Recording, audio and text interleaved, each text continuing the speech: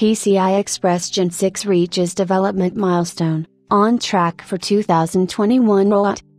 The PCI Express Gen 6.0 specification reached an important development milestone, with the publication of its version 0.5 first draft. This provides important pointers to PCI SIG members on what features and design changes Gen 6.0 hopes to bring, and what its all-important number is, bandwidth.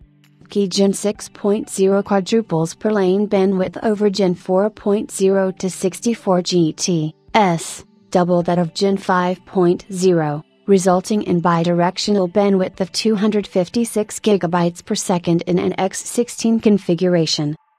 The spec also introduces a new physical layer change, with PAM4, pulse amplitude modulation, signaling replacing NRZ, non-return to zero, a key ingredient in the generational bandwidth doubling effort.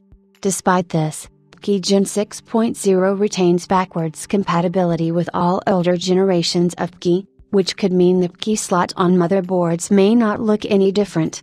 Gen 6.0 also introduces FEC, forward error correction, and has similar per channel reach as Gen 5.0.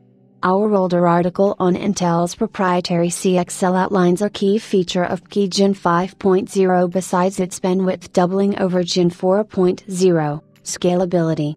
Although targeting completion in 2021, it could take several more years for the technology to transcend enterprise computing segments and reach the client. PCI SIG anticipates the need for Gen 6.0 kind of bandwidth in the industry by 2025.